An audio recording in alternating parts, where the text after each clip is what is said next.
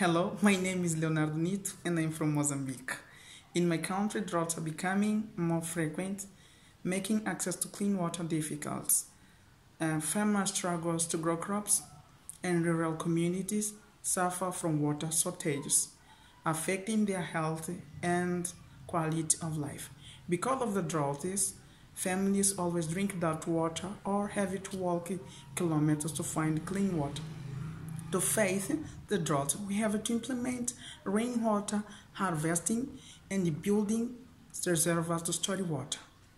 Also, we have to adopt drought-resistant farming techniques such as drip irrigation system to ensure crops to grow even with limited water.